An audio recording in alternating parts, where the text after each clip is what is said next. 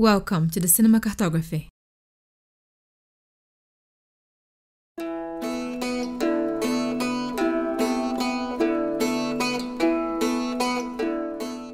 The relationship between the medium of video games and high art has always been a strenuous one. And if you live an intentional life of engaging with the highest icons of our culture, as well as attempting to bring such art to the forefront of people's minds, it becomes less difficult to see why. The medium of video games is an art form, and we hear time and time again from its engaging participants that they are to be considered as such. This is true.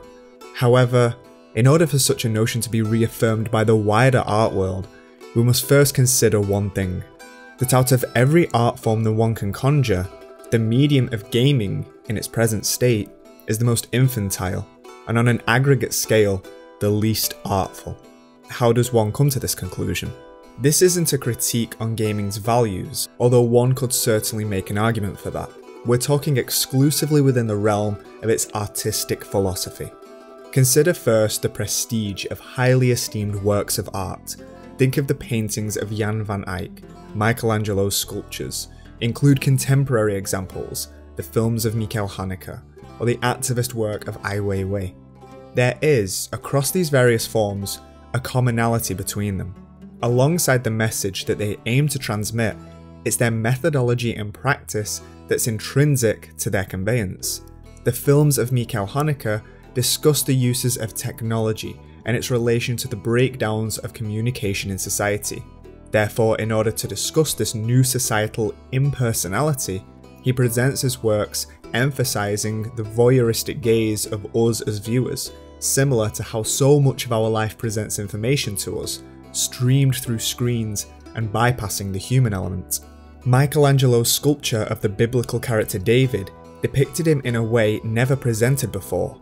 Rather than the gallant or heroic depiction after his victory of Goliath, we see a David prior to the battle. His look is one that's inward and pensive. This, for Michelangelo, was the epitome of man. The depiction of man as an ideal is the one not only of physical superiority, but one whose thought is prioritized over all else. These few examples take wildly different ideas and tell those stories through each medium. But storytelling is to take such a concept or an idea and through the means of your medium, create an abstraction outside of reality, wherein the full development of that abstraction is how that idea is transmuted. This is where we return to our more playful art form. Most video games tell stories of one form or another. There are some which are engaging and others where they are less so. However, disregarding the quality of the narratives for a moment, we must acknowledge that no matter the quality of stories within games, this is not the issue at hand. The issue is one specifically of storytelling. Video games rarely utilize the abstraction of what a game is to convey any kind of artistic suggestion to the player. To give a further example, let's look at some highly regarded video games of recent memory. The second highest selling video game of all time is Grand Theft Auto 5. Now, GTA 5 is a game that follows three protagonists, of which you can switch between at any point in the game, even if they're in the middle of something. Now, this is a good example of a synthesis between storytelling and medium. The most differing aspect of the medium of games is the element of reciprocation. The person interacting with the game can decide and take the actions of the characters within the art piece. This is a very unique perspective, one that would be difficult to replicate in other forms. The player is given the ability to control various characters at any point within a narrative, with each character having a personality and style that's distinctly their own. Herein lies a storytelling problem. Because Grand Theft Auto is in effect a story-driven game, there will always be a limitation on the amount of freedom we have in crafting the character. We can choose to imprint our own personality traits on the character, but ultimately, the story must move at the pace it's already dictated. Regardless of how callous or righteous we make these people, the actual story will be delivered to us however it needs to be. We can't stop certain set pieces or decisions from being made. The result is that in a medium wherein the person interacting with it actually has an impact on the manner in which the art presents itself, it chooses not to highlight this unique form of expression. Instead, we see what is the crux of the majority of video game storytelling. It chooses to tell its story like a film. The parts that don't actually affect the story, you get to choose however you play them out. But the part where the narrative continues, you place the controller down and watch it with no input whatsoever. Novels, sculpture, painting, all utilize the abstractions of their form to offer unique experiences of what can even be the same story. Games have neglected their unprecedented spectrum of interactivity and opted for mimicry of the most accessible art form, for what I can only assume are reasons that delve no further beyond similarity. The idea that you could take the unlimited possibilities of storytelling within games and reduce it to such a finite degree displays that when it comes to telling stories, people are writing like movies. The movies themselves also often write reality-like movies, however this is a discussion for another time. There have been attempts to remedy this approach in narrative. Many classic RPGs attempt to match the style of play with the path that the character takes. Features such as permadeath and blocking certain storylines or missions is a good way to mediate this. Others have attempted to make pure story games where the gameplay is secondary to the story that's being told. This harks back to the genesis of role-playing and games as a vessel for storytelling, the choose-your-own-adventure style. But these approaches have too varied in quality. But the majority of games fall somewhere in the middle, a place where narrative and gameplay exist in binary realms, very rarely crossing one another. Some games do have compelling and interesting stories on their own, however my issue lies in the fact that when it comes to games, good storytelling has become synonymous with cinematic. This is the antithesis of games. Cinema should not be within its realm, especially when idealized as the most triumphant thing a game could be. Not all games need to tell good stories. You can create art purely through the experience of a person inhabiting an artificial character and the mastery in how well you can convey atmosphere and other emotions through this. Resident Evil 4, Super Mario Galaxy, Tetris, Animal Crossing, Bayonetta, Halo, Chaos Theory, Doom. These are games that choose to tell as much or as little a story as possible, but prioritize the excellence in their experiences, which elevates them to levels we now see as the barometers of excellence. But when it comes to high art, we have to not only acknowledge the games that fit into this category, but understand precisely what it is that makes them so. And perhaps if we recognise this, our perception of the medium can be changed and re-evaluated for the better.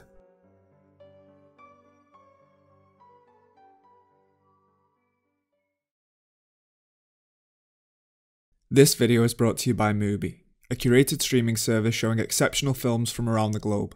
Try Mubi free for 30 days at mubi.com/cinemacartography.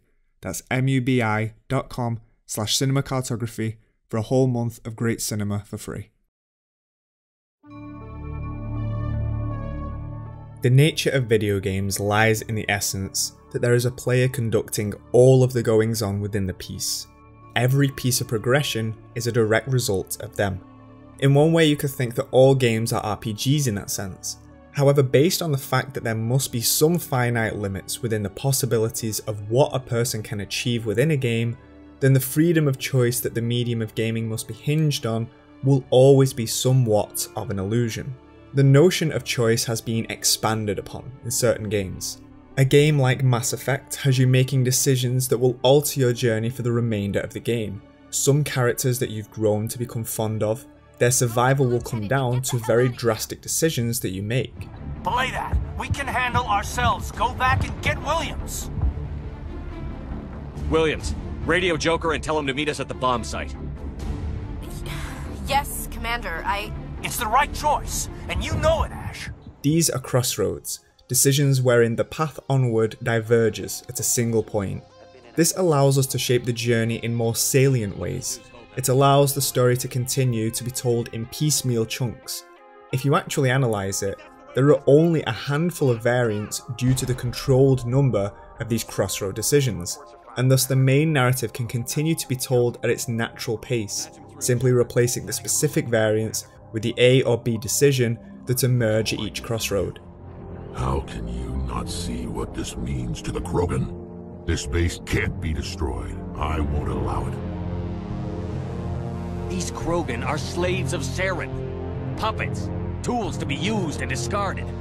If there were a handful of large decisions to be made, and each of those decisions had two divergences, you'd still be left with a manageable handful of variances in the narrative that you wouldn't lose control over.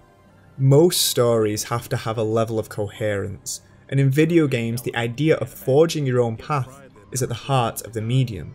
However, video games striving towards making artistic pieces still require a degree of control from an artist. We think of developers and programmers when we think of the production and not creation of video games. But behind every individual journey that a player crafts are the individuals that designed it to be so. Within all of your virtual experiences, it's still ultimately their story.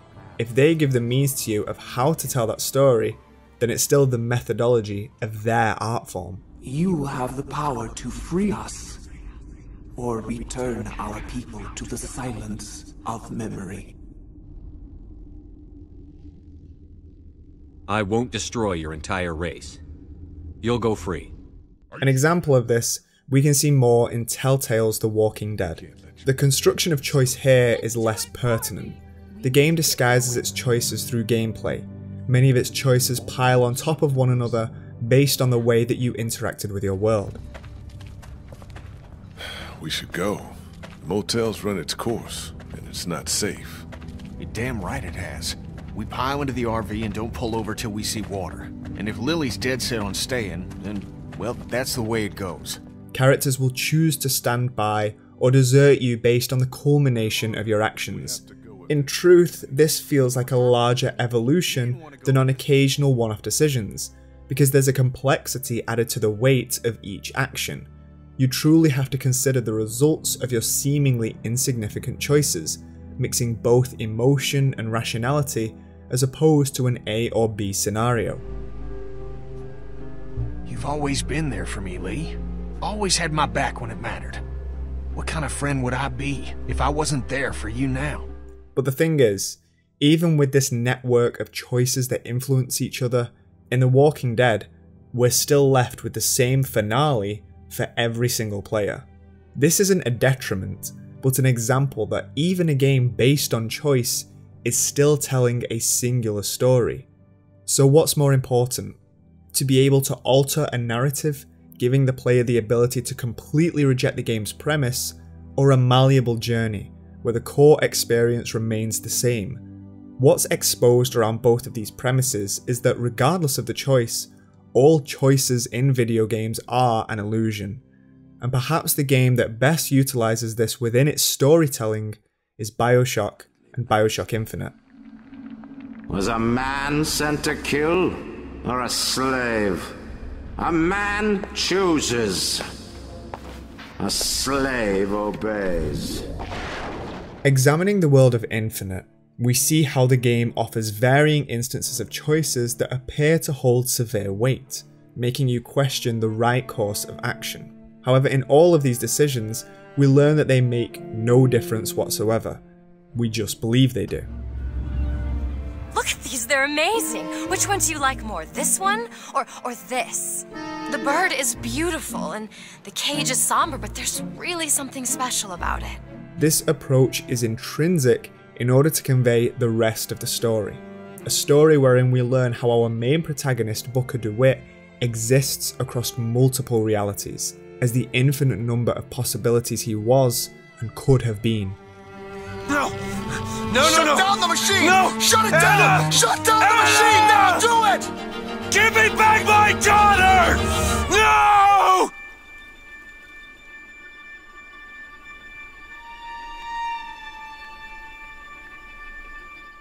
The narrative and messages being that choice does matter, but regardless of the choice that was made, in some ethereal, perhaps even emotional plane, the alternate possibility still exists in this world.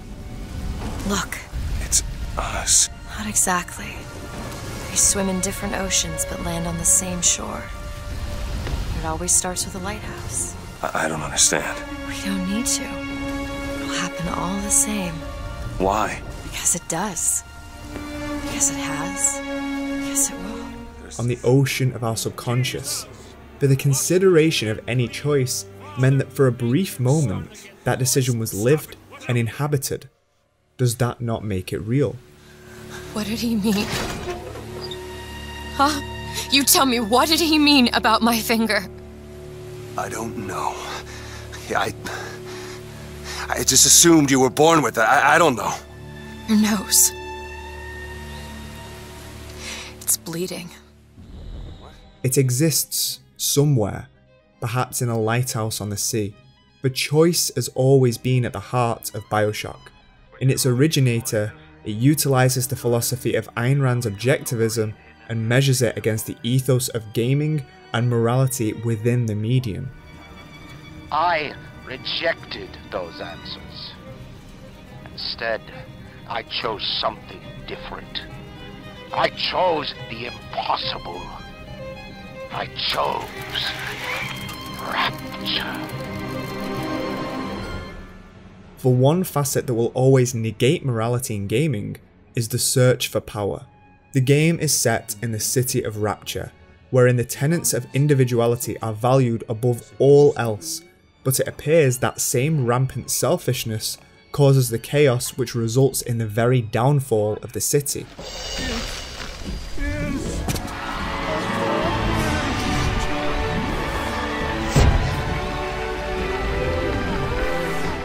The denizens disregard one another in their search for power, just as paradoxically, we are looking to critique this mindset, yet in a video game, what must we do? We too must disregard others in order to gain power, to achieve an objective, however arbitrary.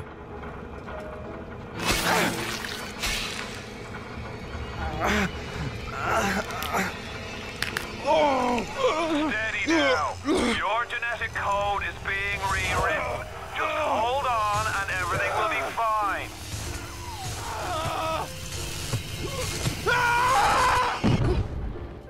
Is there thus a possibility that someone was to disregard others so much that it would be possible that they could create a system in which they can physically establish people's existence as an illusion of choice?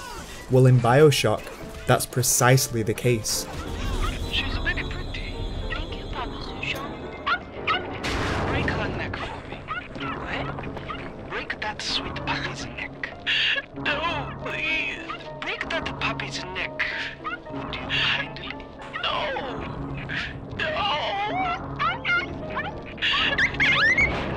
Very good. Not only shown through the goals of the antagonist, but the very perspective of the creators of the game. The only way to complete the game in Bioshock is to accept the limitations of choice, in essence to obey the kind of artistic tyranny the game has to impose on you. Its profound ideas of liberation for the players existing, yet forever intertwined in a state of control. The choices we can make in certain games are often free for us to make, but even the choice of absolute failure, of absolute destruction of narrative, is first and foremost a choice from its creators, and its implication in the world of Bioshock is understood in its totality as a perfect form of storytelling. You've come to wipe your slate clean, false shepherd. But time will walk backwards before you find redemption. Some sins can't be forgiven. Oftentimes the greatest games have some manner of awareness of the medium that they're communicating through. As a result, they aim, perhaps even inadvertently, towards discussing the very medium itself. But herein, we discover a dichotomy. Aristotle discussed in his Poetics the notion of catharsis, that the purpose of tragedy is to purge the audience of its feelings, whether it be fear, anxiety, or hatred, to experience something without truly inhabiting it, thus returning us to our emotional equilibrium. But how could this relate to video games? Isn't there a glaring problem evident in its very name? Games. Aren't games supposed to be fun? Even I value some of the greatest pieces of the medium simply based on the efficiency of these most pragmatic terms. But is it right? Could it even be deemed successful if a game were to not be enjoyable? If an artist aims to abstract the realities of humanity, that must inevitably involve the quintessential shadow of humanity. And regarding the one artistic medium that depends on human to virtual correspondence, that would mean that in order to delve into these gruesome troves, the player must also experience some replication of its character's torment.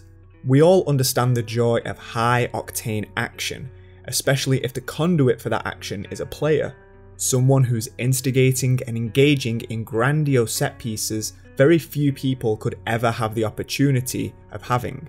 In many ways, we can look at this also as an element of Aristotle's catharsis. However, is there not an unintentional degree of dishonesty here? Examining the prominent Call of Duty and Battlefield franchises, both base their settings in fictional and real-life conflicts throughout history. They're the most famous instances of games attempting to showcase the horrors of war, most notably through their attempts of pushing the barriers of realism, taking military-grade knowledge and applying it in the games. The weapons, the language, the procedures, they're all based in what it's like to be a soldier. But is being a soldier fun? When we think of the responsiveness of controls, the constant sense of reward given by twitch shooters, there's a massive prioritization on giving the player a sense of power. Even in death, the load times between being killed and running around again is minute. You have to return immediately to the battlefield and earn your reward. That reward is more killing. There's a detachment at play here. In aiming to craft a more realistic experience, the creators of these kinds of games have in fact developed the exact opposite, turning war into something playful. We're only questioning, is this a good thing? Let's look at one game in which being fun is not the priority. Spec Ops: The Line. This is Colonel John Conrad, United States Army. The evacuation of Dubai ended in complete failure. Death toll, too many. Now, if you were to look and play Spec Ops, you would assume you would be playing a bang average third-person military shooter, one of the dozens you can find anywhere. It plays rather sluggish, the weapons aren't memorable, and it engages in all the tropes and cliches you'd expect of the genre. It opens on a large on-rails set piece. It offers nothing to the cover and shoot mechanics that have become almost second nature to the genre. But why is this important? Because this methodology is entwined with the story that Spec Ops tells. The story is based on Joseph Conrad's Heart of Darkness, in which a man is sailing up the Congo River to meet Kurtz, a man that's established himself almost as a god amongst the natives. In Spec Ops, you play as Walker, a soldier journeying through a Dubai that's been destroyed by a deluge of sand. You journey to confront Conrad, a soldier gone AWOL that's cast himself much akin to Kurtz as a new great leader. Rumor is Conrad was ordered to abandon the city. He defied that order, and the 33rd stood with him. You clunk through as the typical hero of the narrative until there's a tonal shift. There were over 5,000 people alive in Dubai the day before you arrived. How many are alive today, I wonder? How many will be alive tomorrow? I thought my duty was to protect this city from the storm. I was wrong. I have to protect it from you. The game asks you to make choices, but as we know in discussing the very nature of choice, we don't actually have one. In Spec Ops, the idea of killing in a game is brought into question, perhaps the most pertinent question being, why are we the players doing this? I tried. 1,300 men, women, children dead because of my arrogance. And now you want to finish off the rest? If you will not learn from my mistakes, then there's nothing more I can do. Throughout the journey, white phosphorus is used in order to forge a path, only to find we've burnt civilians alive. Are those civilians? Where'd they come from? There's no camp here. They took them from the nest. That hotel back at the storm wall? No, those can't be the civvies that got kidnapped. It's not possible. We're ordered to decide which of two innocent people most deserve to die. 5 innocent people are dead because these 2 animals couldn't control themselves. I get it. We're meant to choose. And within all of these sequences, we descend further and further down into the heart of darkness, getting closer and closer to our own personal hell. I know you're listening, Colonel, so hear this. This war is over. Dubai will be evacuated, and you will be relieved of your command. The game fantastically uses geography, having us constantly descending downwards to the point where we should be below the planet's surface. The game's utilization of hallucination and psychedelic sequences actually attempts to put us in the perspective of a soldier in war coping with PTSD. Walker, what are you doing? Adams, you can't do this, man. For all the atrocities that we witness anywhere else would just be another action set piece, another large spectacle for us to enjoy.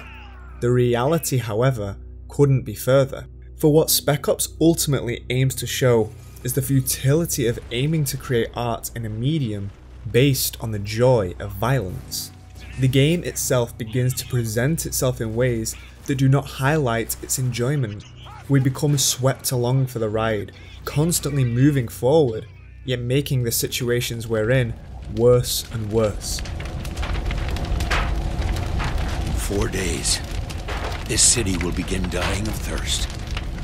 Just like Riggs wanted. This is your fault, Walker. You did this, not me. The game reaches punishing levels that are bestowed on the player, and if this level of masochism wasn't enough, the game expands beyond its own limits, beginning to strip apart the device of the gaming world to converse with the player directly. Messages from the loading screens become more and more cerebral, urging us to not only question our actions, but ultimately question if we want to be engaging with this at all. However, by persevering towards the game's finale, its messages come full circle. Walker is not a character, he is the player. His own broken psychology when it comes to the call of duty and to violence have been so warped that he invoked any reason at all so that he could engage with his acts of violence, just like the players glamorizing the death and carnage that war brings. Imagine the separation that has to occur so that a player can feel the elation of a soldier completing a mission with no adverse effects whatsoever, all in the comfort of their own homes. And this is exactly who the game is talking to. From the very beginning, Spec Ops ensures that your name is present on the screen, that the characters talk and point directly to you. Because by reaching the end of Spec Ops, you're essentially punished for your actions. You engaged in violence because you wanted to engage in violence. You didn't have to put yourself through this. But what do we expect from games? To be rewarded, to receive achievements. The truth, Walker, is that you're here because you wanted to feel like something you're not. A hero. The storytelling of Spec Ops is something that must be acknowledged in the medium of games, for it takes a protagonist whose psyche is compartmentalized, because as people willing to accept the illusion of accomplishment that horrific games offer, we as players inhabit that very same mentality. I know the truth is hard to hear, Walker, but it's time. You're all that's left, and we can't live this lie forever. Marcel Duchamp brought to the art world the very significant and everlasting question of what is art. And as of right now, Spec Ops: The Line is the crowning jewel when it comes to bringing that level of discussion to the realm of video games. Is enjoyability a crucial element of games? And if so, what are the limits of what constitutes enjoyment? After all, To kill for yourself is murder, to kill for your country is heroic, but to kill for entertainment is harmless. John? Is that you? You tell me. I'm done playing games, John. I assure you, this is no game.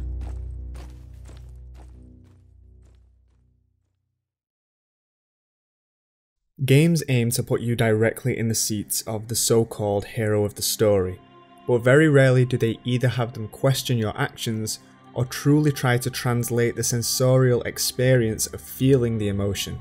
They typically just display the emotion via the screen and you recognise that a character is feeling it. Rather than a synchronization occurring between the virtual and the real, it's more akin to theatre. However, some pieces do try to go the extra mile in utilising the hardware and the medium of the form to instigate emotion. Eternal Darkness is perhaps the most infamous example of transmitting the theme of its story through its experience. A story dealing with the declining mental state of the character, you also undergo the same process in which the boundaries between the game world and our own collide, engaging in moments that legitimately make you question whether something you're seeing is planned or not. This is a unique facet in gaming, as playing with the hardware is a detail that makes the player ultimately helpless, and the game aims to redirect the player's focus to that mode of helplessness. Moving in and out of this degree of certainty is something that can in many ways be best achieved through video games. It's a feeling that can't be replicated in this manner through other mediums as we experience them in a linear fashion. The random quality and experiential facet of games makes this the ultimate method of emotional correspondence. Yet perhaps the most significant singular moment in all of video games in this sudden obliteration of hiding its artifice comes from the infamous Psycho Mantis battle from the original Metal Gear Solid. I can see into your mind. So, you like Suikoden? So, you like Azure Dreams?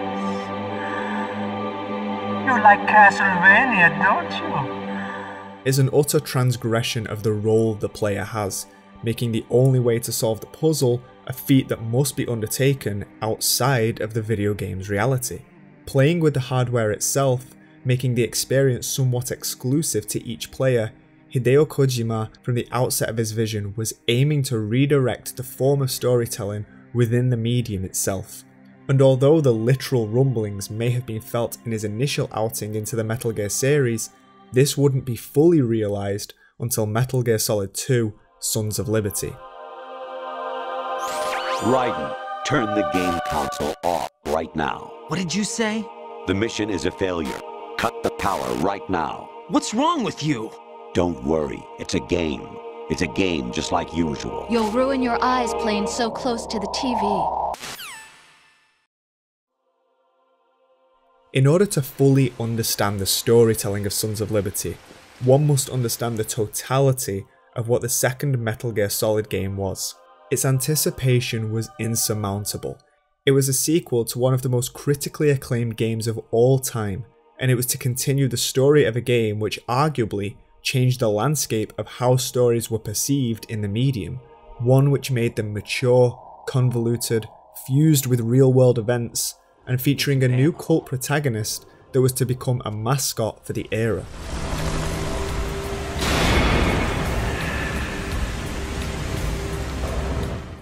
And from the game's announcement, there was a ubiquitous parade of demos and trailers, only adding to the speculation and excitement. Why is this important? Because Metal Gear Solid 2 is a game that exists within the self-contained universe of a single game, as well as an art piece that has reframed its context to examine itself from every conceivable angle. There's no such thing in the world as absolute reality. Most of what they call real is actually fiction. What you think you see is only as real as your brain tells you it is. This is a game of transgressions, perhaps the largest occurring around 1 to 2 hours into the game. The hero Solid Snake dies, and the story diverges into a less intriguing, almost B-plot to the actual events that were just occurring. The hero of Shadow Moses? So that's why you changed my code name. Right, but he can't be the Solid Snake. He died 2 years ago on that tanker after he blew it sky high. The grizzled, charming Snake has been replaced with the boyish, whiny Jack, or Raiden, a character who is left out of the loop of all information, complains, and even chastised by his girlfriend. If it weren't for that coincidence, we wouldn't be together. I know. I'm sorry, Jack. I'm taking up your time again. What? Take care. Just the experience of taking control of him is felt to be laborious. We undergo the same tutorial we had just been through, relearning things that were already taught to us as players. The pace of the game is immediately halted as we're suddenly catapulted into a state of confusion. To encapsulate the experience of the remainder of Sons of Liberty is that it essentially retreads all the same steps as the first Metal Gear Solid. Dead Cell replaces Foxhound, the character of Grey Fox re-emerges, and even the opening of Raiden's adventure is almost a beat-for-beat retrace of how the original game began. For people that enjoyed the original Metal Gear Solid, they're likely to enjoy this, maybe even more. The gameplay is a good evolution, it features the remarkable attention to detail unseen in the medium, and the narrative, though again convoluted, is thought-provoking and allows you to question the canon of this world. The Patriots. Even I don't know who the actual members are. Are they financial, political, or military leaders? No one knows who the Patriots really are. Even my instructions come from a cutout. All I've been told is that every key decision is made by a group of 12 men, known as the Wise Men's Committee. But even with these successful points, something is missing. Why is Raiden so clearly inferior to Snake? Why is the game structured essentially as a retread of the first? This could be chalked up to some questionable design decisions. That is, until the final act of the game, when the facade that it's upheld shatters in one of the most disruptive moments in the history of the medium. Over the past 200 years, a kind of consciousness formed layer by layer in the crucible of the White House. It's not unlike the way life started in the oceans 4 billion years ago. The White House was our primordial soup, a base of evolution. We are formless. We are the very discipline and morality that Americans invoke so often. How can anyone hope to eliminate us? As long as this nation exists, so will we. So what is Sons of Liberty? Sons of Liberty came with the arduous task of fulfilling all of the baggage it brought along just by being what it was. Its aim was to fulfill the tasks of honouring, continuing and evolving what made the original Metal Gear the success it was by acknowledging all of these things while sidestepping them all at the same time. Metal Gear Solid 2 is a game that's built from a paradox. The story of the battle for freedom and equality against the powers of totalitarianism can never be fully realised in a medium wherein the objective path to glory is already mapped out by its invisible master. We're already being controlled just as much as Raiden is shown to be a puppet at the whim of his masters. That is, mission is to infiltrate the structure and disarm the terrorists. My role? Why do you keep saying that? Why not? This is a type of role-playing game. The point is that you play out your part, and I expect you to turn in a perfect performance. Colonel, I just remembered something. What? That I've never met you in person. Not once. Complete your mission, according to the simulation. And when it comes to the perception of what MGS2 was supposed to be, herein lies Kojima's philosophical arguments. The digital world is one built from the ground up on misinformation.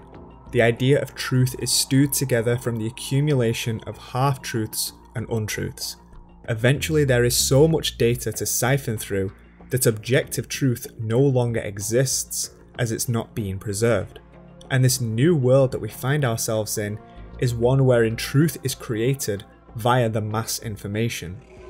Who else could wade through the sea of garbage you people produce, retrieve valuable truths, and even interpret their meaning for later generations? That's what it means to create context. Just as the masses anticipated that MGS2 was to be a continuation of Solid Snake, our sensorial experience dictated that this was not the case. Even though for so long this was the truth, all of the previous trailers and the mass consumer knowledge told us that it was so, until eventually the culmination of these half-truths made that original truth no longer necessary, as though it never existed. I'm not sure. Sometimes it's hard to tell the difference between reality and a game. Diminished sense of reality, huh? VR training will do that. Just as the truth presented for the majority of the game was shown as a fallacy, only an illuminated and accepted truth is the only one that matters, to the point that it can almost negate every experience up to that point, reshaping it through a newfound lens. Given the right situation, the right story, anyone can be shaped into Snake. Even rookies can fight like men of experience. The most fascinating thing about Sons of Liberty is how it simultaneously morphs the world of the game and our world without dissecting the two. Rather, they operate one and the same. One can't function without the other. And from the perspective of Kojima as a creator, it seems that in many ways it's a desperate cry from the utter fallacy that is gaming itself. There's a need to gain player satisfaction. But is it possible to reframe people's perception, to divert it away from what they believe they wanted into something that they didn't want? But was it for that precise reason that it became an even more significant piece? Raiden is shown to be a lesser version of Snake. He even always shows up to places slightly after him.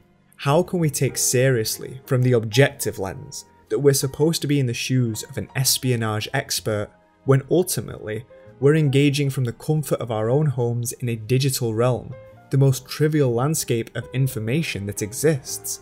It's a necessity that at the end of the game, the very fabric of the world breaks down to address us directly. We can leave behind much more than just DNA. Through speech, music, literature, and movies, what we've seen, heard, felt, anger, joy, and sorrow. These are the things I will pass on. That's what I live for. The profundity of its message gains clarity with the more time that passes.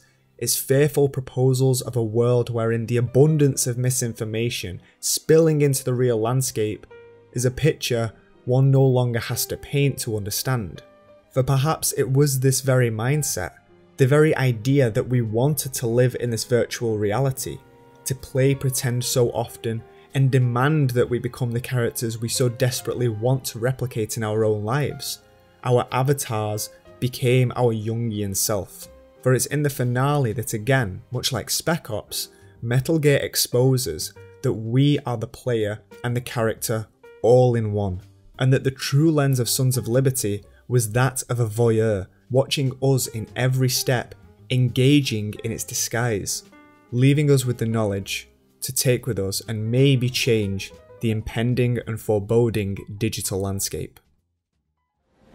We need to pass the torch and let our children read our messy and sad history by its light. We have all the magic of the digital age to do that with. The human race will probably come to an end sometime, and new species may rule over this planet. Earth may not be forever, but we still have the responsibility to leave what traces of life we can. Building the future and keeping the past alive are one and the same thing.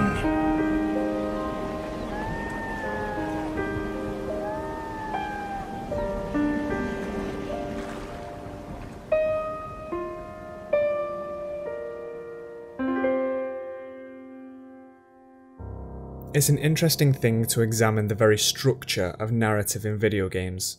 Much of what dictates art's methodology is the sense of time trapped within borders. A painting tells its story within one frame, utilising the illusion of movement that signifies an impression of a story in its totality. Or in triptychs, the passage of time and various perspectives are demonstrated via the multiple panels. Cinema flows along a linear passage of time. Each film takes a specific duration in which it delineates its specific beginning and ending point. However, games utilise time differently, and thus their structures alter accordingly. The time in which a game is to end is different from person to person. Therefore, pacing of a narrative is dependent on a player's ability to complete the set tasks, and it's only the designer behind these games that can judge the anticipated time between each of these set pieces. But that's not all. Video games are typically more of a piecemeal structure than other narrative mediums. In order to stimulate the player and offer them as many variances as possible on the main gameplay mechanics, game creators typically move the player through various worlds or stages. Now, if we examine this in more traditional narrative forms, the jumps from one location to another, the often large tonal shifts, would be perceived to be too excessive or jarring, because from a storytelling perspective, it's much more difficult to craft a story within a single universe and have it move at a constant pace from one place to the other as we see in games. They're far more episodic.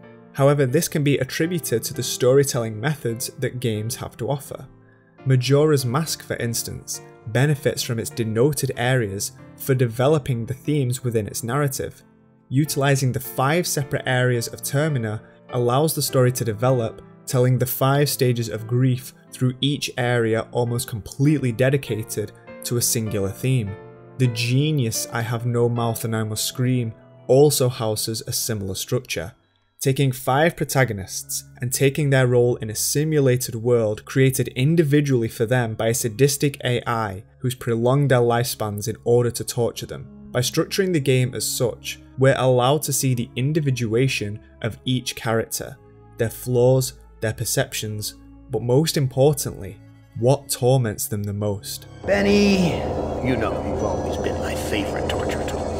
Well, I'm giving you now a chance to stoop to new lows, to give in to your bestial desires. I'm going to let you find some food to eat. Yeah. I'll even repair your brain so that you can think normally again and savor the horror of your repast. I Have No Mouth and I Must Scream is about the psychological torment of its characters. Being able to take control of each of them within their personal journeys allows greater exploration of the game's themes and its ability to transmit those emotions to the player. These examples are so much more successful due to the level structure that's become synonymous with games. Very rarely can a medium deliver itself in such a segmented narrative. But to transgress this even further, let's look at Killer 7. The key players behind the scenes of the 4 powers utilized their connections and called upon the group known as Killer 7. In Killer 7, a game whose story is described by its creator in such a simplistic manner that even that in itself is an act of misdirection, utilizes its episodic structure to defamiliarize players with said structure. Killer 7 tells a story from beginning to end regarding a terrorist organization and an elite task force of killers headed by a man with multiple personality disorder. However, interwoven into this story are themes that include Oriental and Occidental relations, religious dogma, organ harvesting, violence in media, biopolitics, and many other taboos that were almost unheard of in video games prior to Killer 7. Why do they treat elders like we are such nuisance? The initial story introduced to us, we have a protagonist and an antagonist, and are given the relevant establishing information to set the groundwork for a story that we will work our way through.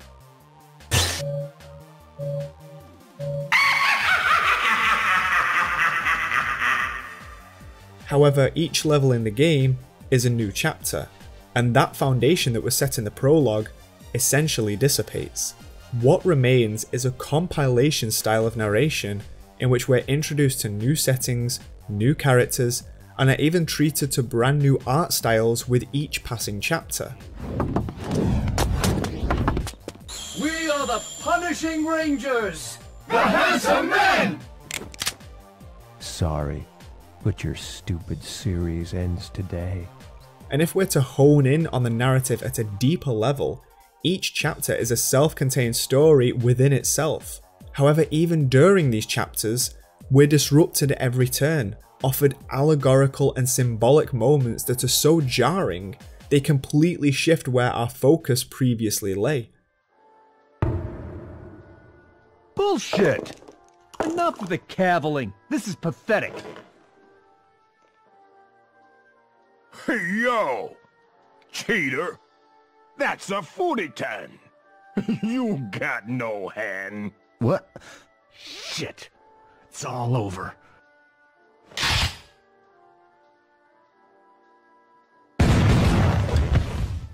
Our context of the story is constantly altering due to the fact that the already complex story adds layers of further convolution, and we attempt to find a binding thread to tie it all together.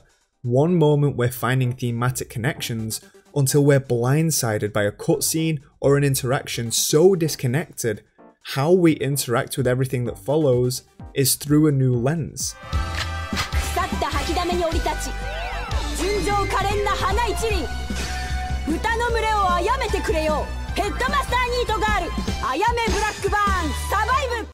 With each new disruption, our perception of the piece changes once more.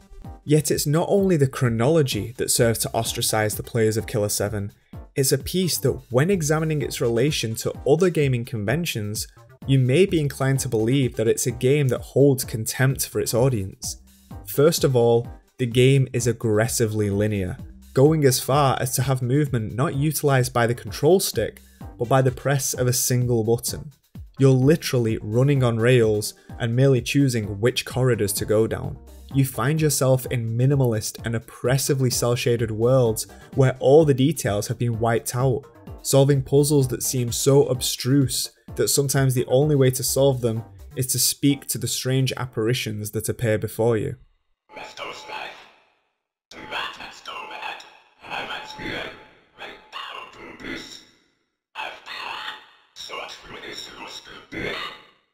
Killer 7 is a game that at every chance it gets, it transgresses what's expected of a game.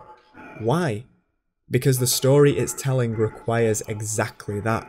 There is a core story at the heart of Killer 7, and although it seems as though it's buried beneath waves of nonsense, we must look at it with a more clinical eye. So this is dirty politics. The presidential election is in the hands of the Education Ministry. They manipulate the votes and bring forth political leaders. Who's he? Greg Nightmare. He was the chairman of Education Ministry. Killer 7, more than anything, highlights the artifice of what a video game is. It feels awkward to play, and thus we subconsciously question the very form of what it is that we're playing. This degree of breaking the immersion puts the form under a spotlight, forcing us to question the purpose of this object, which is what it inevitably becomes. It's a piece that has so failed in every facet of what we deem to be successful that by many standards, it could not be called a video game and is thus reduced in status to an unattributable object. And it's achieved this through pure aesthetic means. The visual style and game theory that Killer 7 chooses to employ forces us to completely alter our perspective when examining its truths. This is a game about a war between two people, and if all knowledge were offered to us, we would be able to see the truth for what it really is. The world as we know it is made up of anime, religion, video games, crime, and everything in between. And in the new interconnected world, who's to say that all of these elements are exclusive to the segments of society in which they reside? Suda51 suggests that this is a failure in the art of aesthetic presentation. A more truthful expression would be to remove that which doesn't matter, the details. We must become defamiliarized with the notions of how we currently perceive the world. The meta game moments within Killer 7 highlight even further the unreality of the medium, to the point where in a battle sequence, no matter what you do, it's already predetermined as to what the outcome will be. This is because reliance on a medium to give answers when it's so intrinsically restrictive is a lost cause. Every moment in Killer 7 forces us to reframe our own perspectives, reminding us that at these moments when we feel as though we understand what this world is made of, it presents us with a hidden appendage of something we couldn't possibly have envisioned. Such is life. All life flows into one another. As distant as certain factions may seem, we can't bypass the influence that one subject has on another. They in essence exist within one another. The girl's an avid gamer. Her world of games and the real world coexist as one. All the multiple stories of Killer 7 exist in this ethereal omni-narrative, just as all the personalities exist within one vessel. And at the end, we're in the future, experiencing the exact same thing over and over again.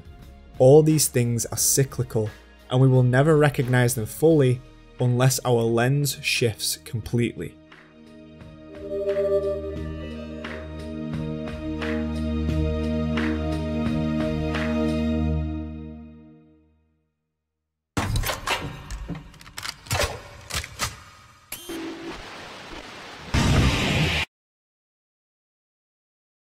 Alongside the nature of a story being told in sequences, what can be done about the arrangement of those sequences in order to display a thematic progression? A large portion of what people would say is the joy of video games is the sense of discovery they're able to instill.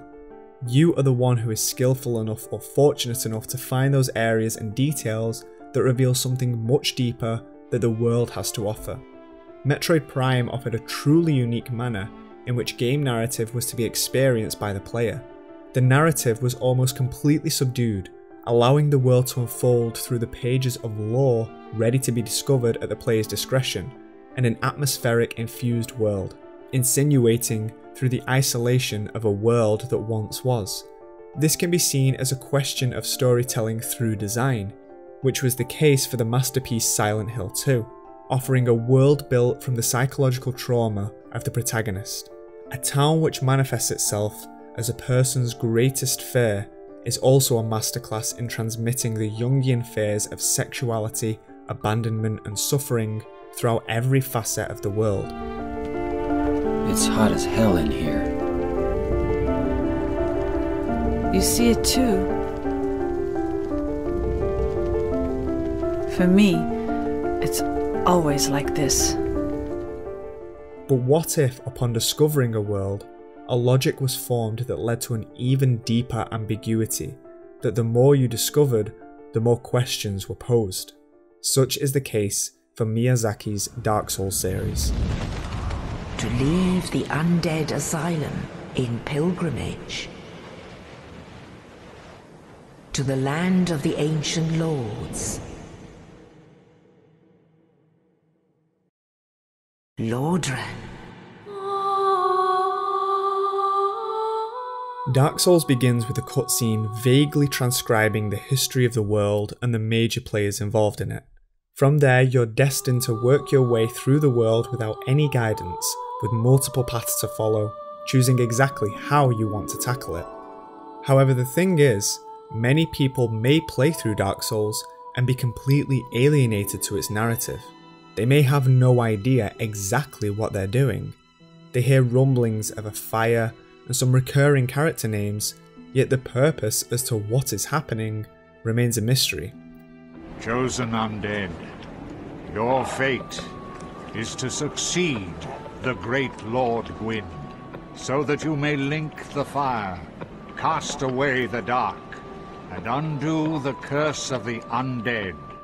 The Dark Souls' narrative style hinges on the player integration to the world.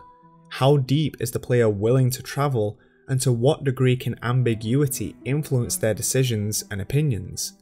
The narrative of Dark Souls revolves around a cyclical world, a world that repeats its cycles over and over again, avoiding its frighteningly slow decline to death and the darkness that is to follow.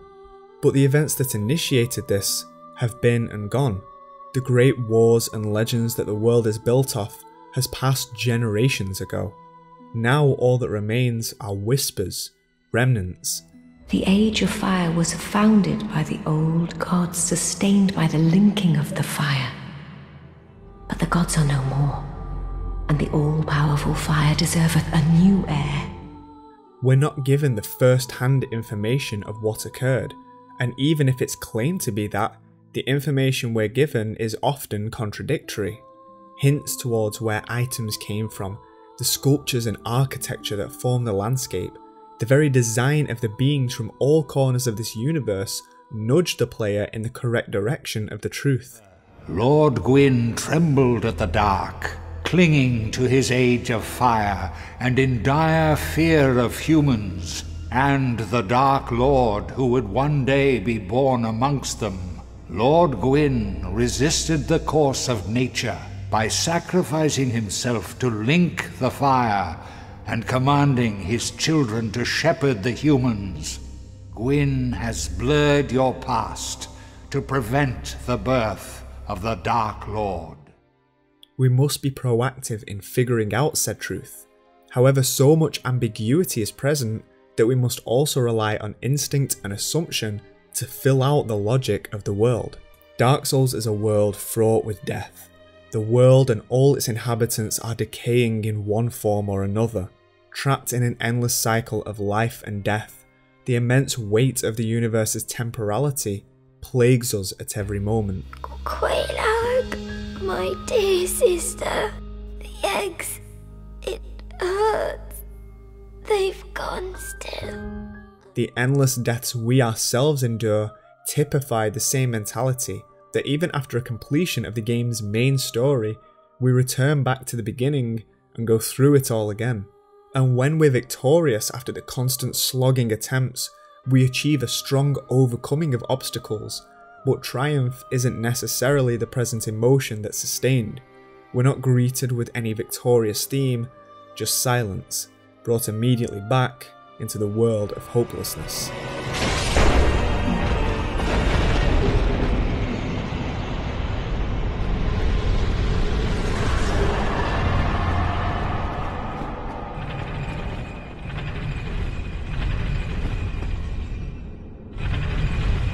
For Dark Souls amalgamates the entirety of its visions into a real world for the player to explore. Its incredible aesthetic may be what shines to those who gaze upon it, yet it's its unique design in both gameplay and visuals that coincide with its storytelling. The story of Dark Souls ends with the player defeating Gwyn, a distantly remembered king responsible for the impermanent state of the world, defending the last flame, the only remnants of the kingdom he built and subsequently destroyed. And at the end of the final game in the trilogy, we encounter the soul of Cinder, an amalgamation of all those that had linked the fire previously. However, after the hundreds of hours and deaths put into this trilogy, what do we find? That the final incarnation we must defeat once more is Gwyn.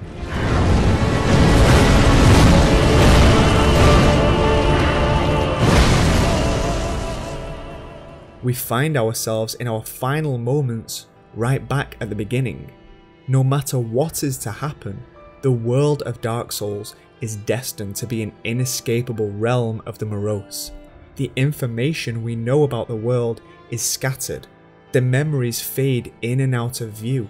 The knowledge passes through permeable truths. The finale finds us wherein the entire world has coalesced, past, present, and future.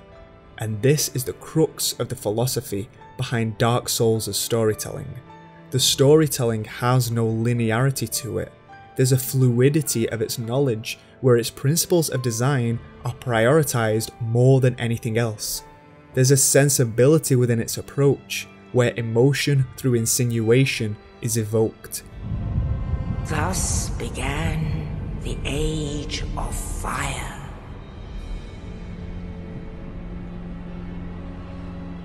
But soon the flames will fade, and only dark will remain.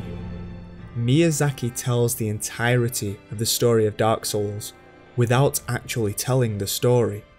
It's like seeing segments of a painting through a keyhole.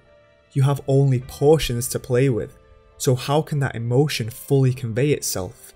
In Dark Souls, it's by offering anecdotes, segments of myths and legends, junctures of a character's story, parts but never the whole. And it's this system which is applied so that every facet of this dying world could be translated across to the player. Dark Souls altered the landscape of game design in every conceivable way. For it wasn't enough to create a new aesthetic for games, it was crucial to convey every emotion of helplessness, death, and inevitability into every mechanic, every artistic input, to create a piece that would not only elevate itself, but elevate the art form as a whole. Well, what are you going to do? I've already decided. I don't really care. I'm simply crestfallen.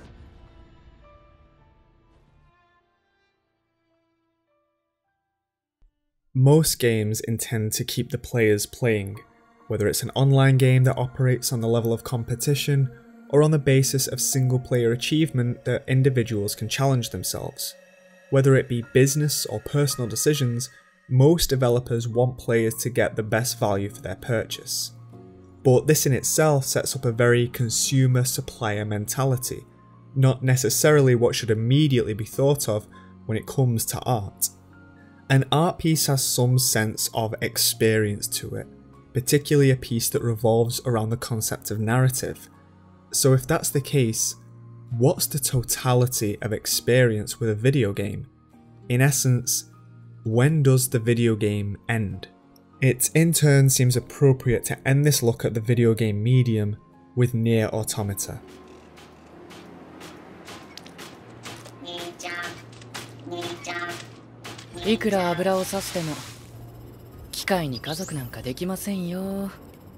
Now, to discuss the narrative and thematics of Nier Automata alone is a mammoth task in itself. Nier is a game following two androids attempting to rid the Earth from machines that were sent here by aliens. It incorporates the cliches of mecha anime, gothic-inspired fashion, and many character action games. However, what immediately grabs you is the presentation of the game itself. You're treated to inventive character design and perhaps the greatest soundtrack to ever feature in a video game.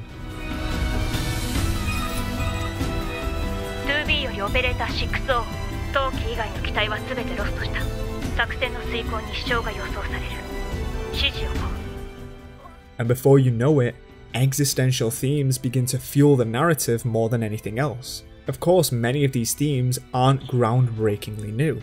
Themes of cybernetic sentience and consciousness have been deeply explored in the cyberpunk genre and the works of Philip K. Dick.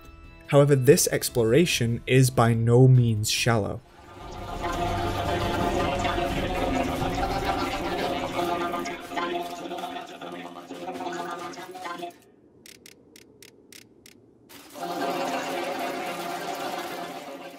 We begin to encounter characters with rather familiar names, but as opposed to simple name dropping, pre-established philosophy is what's used as a framework for Nier's narrative, and all are placed with the same equivalence and pitted against one another.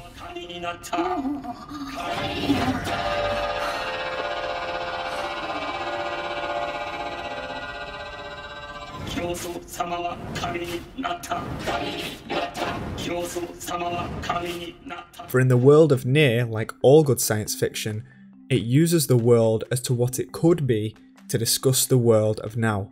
A world with no humans in it discusses, perhaps better than any other game, the story of humanity. It would be a long and reductionist thing if I were to explain how the narrative of Nier plays out. However, I can summarise it and discuss the importance of its method. Nier Automata features machines whose existence was seemingly meaningless, and thus in order to gain purpose, they imitated the now extinct humans. Regardless of the functionality of what it is they do, they manage to segment from one another and create monarchies, religions, democracies, and so on. They even managed to develop families without having the capabilities of procreation. But the importance of each machine's purpose stems from a specific point. The machines were programmed by aliens with one purpose: to defeat the enemy. However, at the point in which the machines were close to their goal, they managed to gain self-awareness. How did this emerge? For if the machines were to achieve their programmed purpose, they would immediately become obsolete. There would be no enemies for them to defeat, thus they either had to create new enemies or not fulfill their task. This inner conflict developed their self-awareness and ultimately disconnected the machines from their network, that which established their hive mind programming. They broke away into factions and developed their own purposes.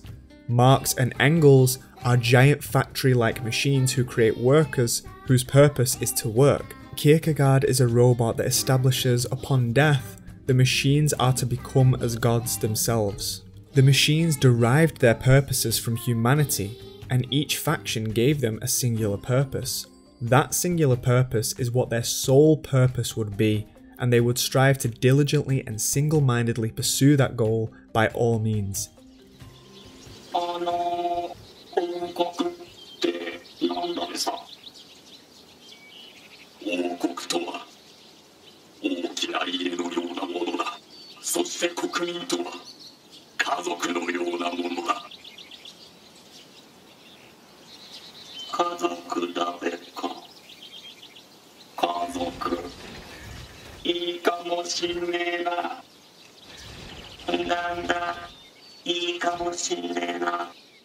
Yet as this rich and diverse world of contradictions and uncertainty unfolds around us, we play as the androids that were knowingly based from humans, whose similarly sole purpose is to destroy the enemy. And we as players are also given one object: finish the game. The major theme that I can derive from Nier is a sense of self-defined purpose. The conflict within the game is all internal, and it's that internal conflict which allows all of the characters to give themselves a goal which they can devote their life to achieving. However, much like the inciting incident that manifested this mindset, what would happen if you, the player, ultimately achieve that goal? Is it likely that the goals in which the machines bestowed on themselves were ultimately unachievable, thus never having to acknowledge the unavoidable conclusion, which is that life is purposeless?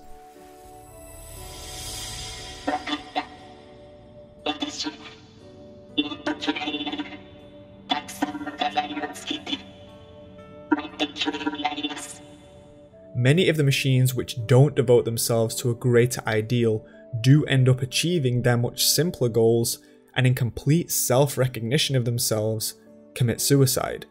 The machines mutate and evolve through much more monstrous transformations in order to maintain some manner of purpose. And although looking at this perspective, we begin to feel a sense of ennui, Nier is anything but pessimistic.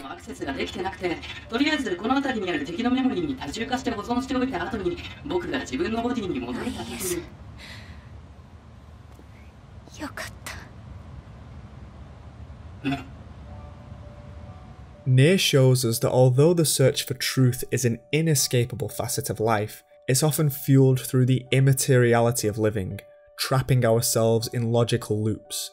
The metaphysical conflicts of why we're here, what our purpose is that have emerged throughout human history are all on display. Every perspective that exists is all around us, purpose through beauty, through art, they're all here and all equally inconsequential. The experience of Nier is the totality of human existence. We see things not only from the perspective of our main protagonist, but from the perspective of the side characters. A character that's not as physically powerful, but much more grounded in his deeper understanding of the machines, and that very same immateriality which becomes more exposed to us. We only see the internal after we see the external, and our perspective on what we knew before changes. Our perception of the antagonists is altered once we witness they too attempt to learn from the humans. 知性を得ることができたらしい。ガタガタ言わずに黙って食べろ。分かったよ。兄ちゃんが言うのなら食べるよ。でもこれが終わったら一緒に遊んでくれる？ああ。じゃあ頑張って食べるよ。This is a complex narrative. Its allegiance is ever changing, and your understanding of the world always feels more incomplete the more you delve into it. Because you're playing a game. This isn't real life, it's art.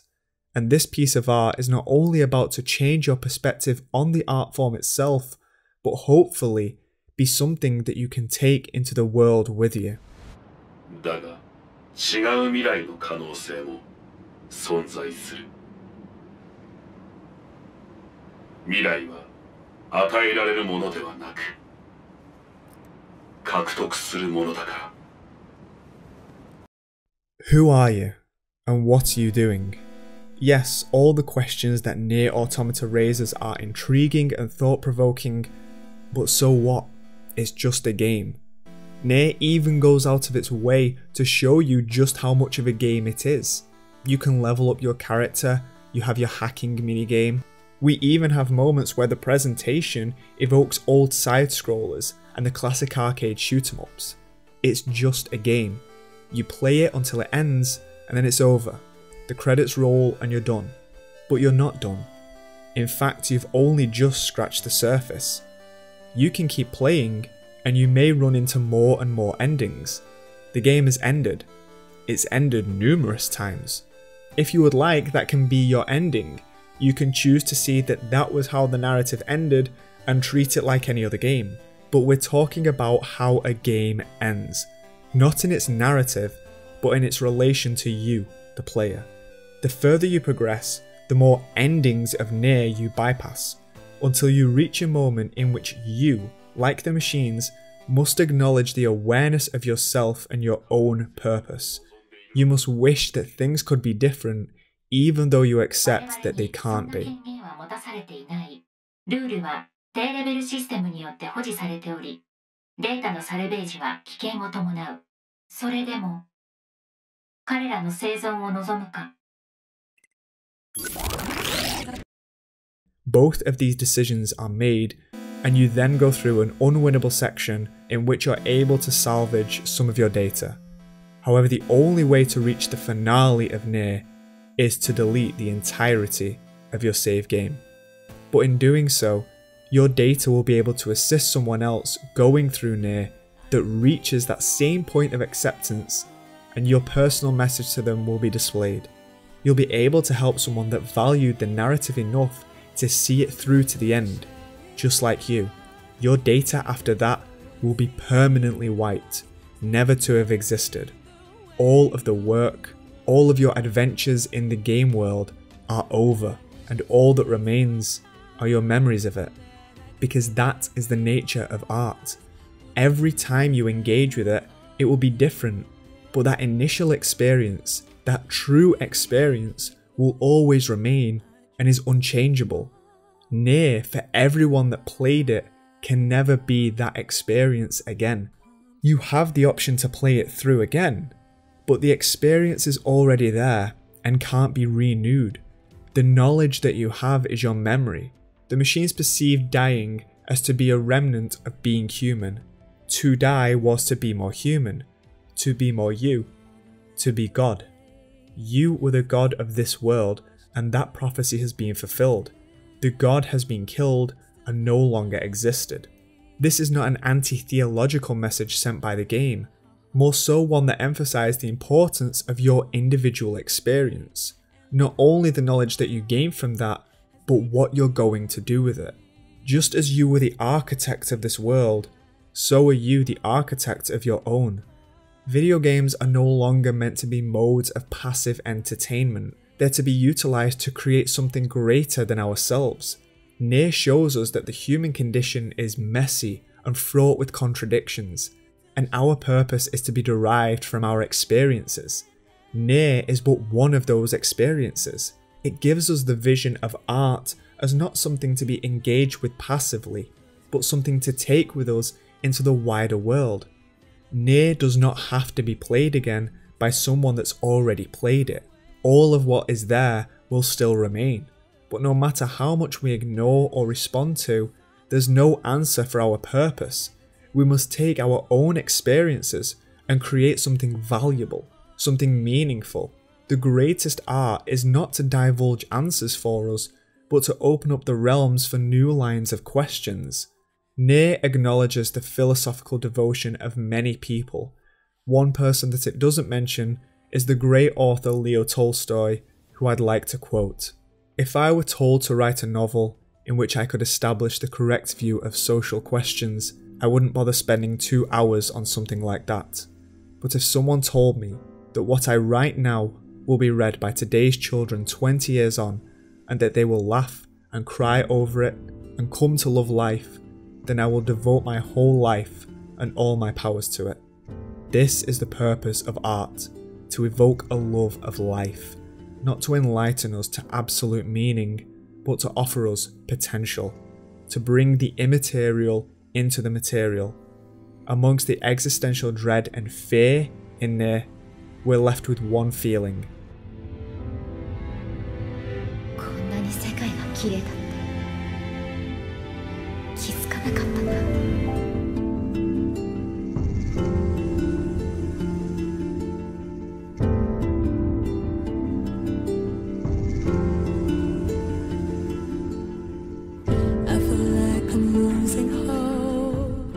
We'd like to thank Mubi for sponsoring this video.